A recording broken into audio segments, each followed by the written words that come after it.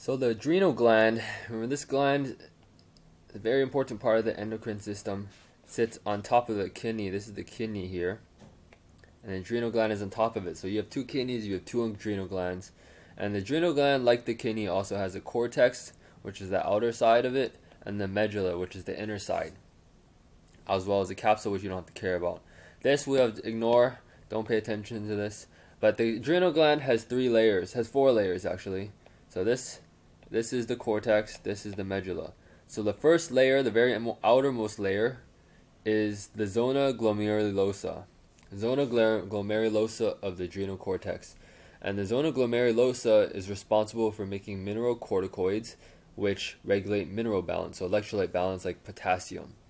And example of a mineralocorticoid is aldosterone. So the adrenal gland makes aldosterone, which you should already know by now. Remember what stimulated aldosterone release from the adrenal gland? Remember, it was angiotensin II, which stimulates aldosterone release. Now, the next layer, as we go deeper into the adrenal gland, we're going deeper now, is the zona fasciculata. Okay, zona fasciculata is responsible for making glucocorticoids, which is responsible for glucose metabolism as well as many other things. We're going to talk more about this later. But this is a simple way: glucocorticoids, glucose metabolism. The examples of this, the main one you're going to have to know about is cortisol, but there's a couple other ones. But cortisol is the main one you want to know, also coming from adrenal gland. As we go deeper, the next layer is the zona reticularis. And zona reticularis is responsible for making androgens. So, androgens, which will stimulate masculinization. So you have DHEA, that's one, I spelled that wrong. And then this will turn into testosterone, okay? So that is our three layers of the adrenal cortex. Now if we go into the adrenal medulla, the adrenal medulla is responsible for making stress hormones. So that's the catecholamines that stimulate the sympathetic nervous system. So that would be epinephrine and norepinephrine. And these stimulate the alpha and beta receptors and cause sympathetic stimulation. So, just to review, this is all the three layers of the adrenal cortex. You do have to know it. Luckily, it's a little easier. They made it so it's GFR. So GFR are the three layers of the adrenal cortex. And you can remember what each layer makes, because it makes salt, sugars, and then sex. So as you go deeper, the sweeter it gets. The deeper in you go, the sweeter it gets. Then that's GFR. Those are the three layers of the adrenal cortex. And then finally you have the adrenal medulla, which makes epinephrine and norepinephrine. Okay, let's go into production of these steroids. So all the aldosterone, cortisol, sex hormones. We're going to talk about how these are produced. We're going to start in the zona glomerulosa. That's the first one. Remember, that makes the mineralocorticoids. So you start off with cholesterol. Cholesterol is the very base molecule for our adrenal steroid hormones. And we're going to go down. Cholesterol is going to be made into pregnenolone. It's going to become progesterone. And then these are two key enzymes you want to know about: 21-hydroxylase and 11-beta hydroxylase. 21-hydroxylase makes this into deoxycorticosteroid. And then 11-beta hydroxylase is going to take off this deoxy. It's gonna put back an oxy, so now you get corticosteroid. You just put back an oxy, so now there's no more deoxy, and now you get corticosteroid, and then this corticosteroid will be made into aldosterone. So that is how aldosterone is made. You don't have to memorize all these little ones. You don't have to memorize this. I'm gonna tell you what's the most key in a second. Now, the way we go to the zona fasciculata is through this 17-alpha hydroxylase. And 17-alpha hydroxylase will work on both pregnenolone and progesterone, and then it adds a hydroxy group on the 17th carbon. So that's how you get a 17-hydroxy pregnenolone. So it's just you take this thing and you put a 17-hydroxy progesterone. Okay. Now remember, we're in the zona fasciculata. We're in the deeper layer of the adrenal cortex now that's responsible for making steroids. So now the next thing we do is, again, we have a 21-hydroxylase, same thing. So it's all mirrors. It's two of each hormone, of each enzyme. 21-hydroxylase, again, just removes it, takes off that hydroxy. So now you have 11-deoxycortisol. Okay. Now, again, you see same enzyme here, 11 beta hydroxylase. And what is 11 beta hydroxylase going to do? You saw, remember, it took out the deoxy here. Again, it's going to take off the deoxy. You just get cortisol. Now, all you're left with is cortisol thanks to 11 beta hydroxylase. Let's erase everything so it's more clear. Now, remember, the next layer was the zona reticularis, responsible for making sex hormones, especially androgens. So you get DHEA, which is turned into androstenedione, which is eventually turned into testosterone. Okay, so that's how we get our androgen production.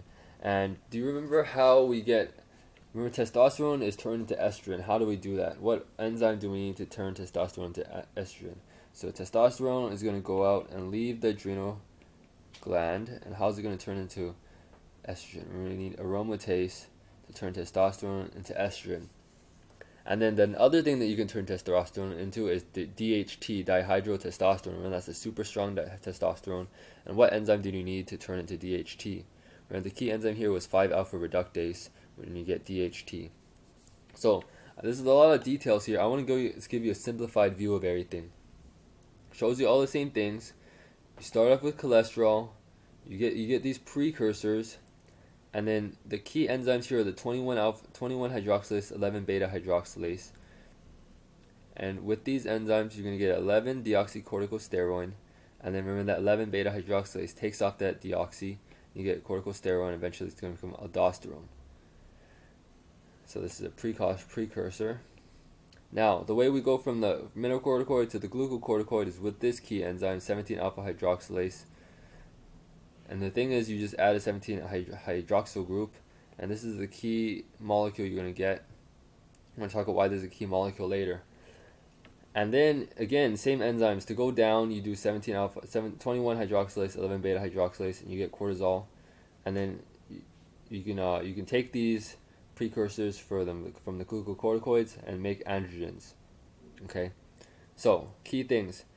Just remember the whole skeletal structure of this. You start with the mineralocorticoids, you go to glucocorticoids, you go to androgens from left to right.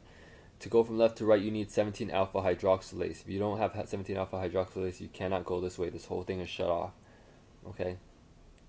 Now, the other two enzymes, to go down, to develop and to eventually develop aldosterone and cortisol, you need first 21 hydroxylase, and then you need 11 beta hydroxylase. Okay? And then the other two key molecules you're going to have to watch out for are these two, because these are going to build up, and they're going to tell you, because obviously if you knock out this one, this is going to build up. If you knock out this one, this is going to build up. So that's why you want to know this, because you can test for these. Okay. But again, if you really don't want to memorize everything, this is actually really easy to memorize. If I go back, all you have to do is memorize this side.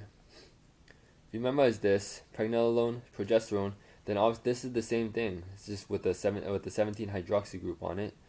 And then this one, progesterone, this one is a little different because instead of deoxycorticosteroid, you get a deoxycortisol, but it's basically the same thing. And you know you're dealing with steroids here, sterones. You're dealing with cortisol here, cortisol. And then again, same thing. You have the 11 beta hydroxylase just takes off this deoxy group. It puts back a OH group, puts an OH group back. So it's to remove this, and now you have corticosterone and you have cortisol. So it's the same. It's very pattern based. Okay, and you get DHEA and testosterone here. So why am I going in all this painful detail through all of this? The reason why is because it's very relevant to pathology. So there's a group of diseases called congenital adrenal hyperplasia, that's CAH. You hear this a lot. And this results from autosomal recessive defects in the enzymes needed for cortisol, aldosterone, and androgen synthesis. So those are the enzymes I just talked about, the 21 alpha hydroxylase, 17 alpha hydroxylase, 21 hydroxylase, 11 beta hydroxylase. And all of these forms of congenital adrenal hyperplasia have impaired cortisol synthesis. So you're not making cortisol very well. So in response, if you're not making very much cortisol, what's going to happen to your ACTH levels? Is it going to be up or down?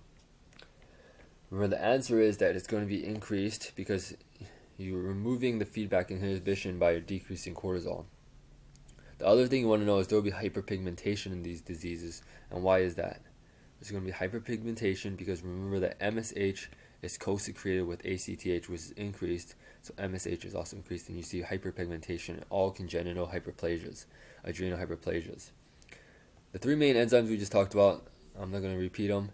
Clinical features depends on the deficient enzyme. So you have to understand the clinical features. You have to understand what, if you're going to have decreased in cortisol, you're going to have decreases in aldosterone, or in sex hormones. And you have to know that, you have to know the skeleton I just talked about, and the enzymes, and where each enzyme is in that skeleton.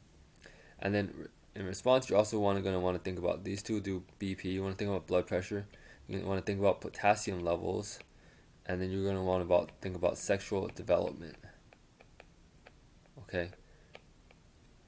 Cortisol and aldosterone regulate BP. Remember that cortisol, just trust my word, we're going to see it later. Aldosterone regulates BP, but with sodium reabsorption in the kidneys. And remember that when we reabsorb sodium, we have to secrete potassium. So when you have more aldosterone function, you have increased blood pressure. So this increases blood pressure, and you're going to be secreting potassium, so you're going to have decreased potassium when you have too much aldosterone. And then obviously the opposite is going to happen when you have too little. So let's talk about 17-hydroxylase deficiency. So what will you have too much aldosterone or too little? The answer is you're going to have too much aldosterone, because you're going to be shutting off this pathway, and the only pathway you can go is this way. And you're going to have too much or too little cortisol and sex hormones. Again, we just shut off this pathway, so we can't make these. You can't go this way. So now you have decreased cortisol, decreased testosterone. Now, what happens with this decreased sex hormones is in males you get ambiguous genitalia. What do I mean by that? It means that basically you need that testosterone for development of the penis. And so if they're not making much testosterone, the penis is not going to develop much. It's going to remain tiny. It's going to look like a clitoris. It's going to look like a half clitoris, half penis. That's why it's ambiguous genitalia. You can't tell if it's a male or a female. And then in females, you're going to get lack of secondary sex development. So normally they're going to grow up, when they're kids, they're going to be fine. When they're prepubescent, they're going to be okay, because they don't need that testosterone. Okay, they're going to have a clitoris. It's going to be fine. Nothing wrong. However, when you get secondary sexual development, what hormone do you need? What hormone is responsible for development of the breast, for development of pubic hair? The hormone that you need is estrogen. And remember that you need to get estrogen from testosterone. We don't have testosterone in this problem. So these patients are going to have decreased estrogen, lack of secondary sex characteristics. They're going to have increased aldosterone. And so what's going to happen to the blood pressure and the potassium levels? So you're going to get increased blood pressure.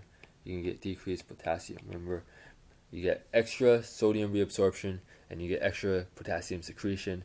This is your clinical picture. You don't have to memorize all this if you understand this. Alright, next is the 21-hydroxylase deficiency. What happens here? Are you going to have increased or decreased aldosterone? You can see that aldosterone is low. How about cortisol? See, cortisol is low. And what about our sex hormones? We're going to see that we're going to have increased sex hormones, because it's all going to be all your development is going to be shunted there. Your hormone production is going to be shunted in this direction. And the key marker you're going to see is increased 17-hydroxyprogesterone. The other thing you're going to see is increased sex hormone production. So you're going to get precocious puberty, and in females you're going to get virilization. Why do you get virilization in females? Because in females, well, first of all, you're going to get too much testosterone, and it's this testosterone that's going to cause virilization. So virilization means development of male sexual traits. So it's deeper voice, facial hair. You're going to get clitoral enlargement, and it's all because of too much testosterone. So that's the sexual features. What's going to happen to our BP and our K? We have low aldosterone, we have low cortisol, so you're going to have low BP, you're going to have increased potassium. Okay. Finally, we're going to go to 11-beta hydroxylase deficiency. What's going to happen here? What's going to happen to your levels of aldosterone? Here we see again it's blocked, so you can decrease this. Cortisol again decreased, testosterone increased. And then the final thing you want to take note of is this 11-deoxycorticosterone, which I told you about was important. And this is a weak mineralocorticosteroid. Okay, and it's going to be built up because, again, we blocked here, we blocked the thing, so it's not going to be able to turn into this, so it's going to build up. So the thing here, the tricky thing here is you're going to get your blood pressure, you might instinctively think it's low because of decreased aldosterone, decreased cortisol, but blood pressure is actually increased because you have extra mineral corticoids. So you still get that sodium reabsorption. And what's going to happen to your levels of K? Again, your K levels will be low because remember your mineral corticoids, sodium reabsorption, potassium secretion. And then what's going to happen to our sexual development? Again, we have too much testosterone. So in females, what's going to happen? What did we just say in the last slide? In females, you get virilization, which was, what was virilization? That was development of male characteristics, so low voice, facial hair, and then clitoral enlargement. So that is it for our review of the congenital adrenal hyperplasias. Just remember, you kind of want to know the skeleton. Know that this allows you to go from the the mineral corticoids to glucocorticoids and sex hormones, and then these allow for maturation of your hormones, so you get this nice hormones that you want to use. Remember the testosterone, and then just think about how these levels change: cortisol, aldosterone, sex hormones, and think about how they affect blood pressure, potassium, and sexual development. And you don't have to memorize anything else. All right, so that's it for congenital hyperplasia, adrenal hyperplasia, and an introduction of the adrenal gland.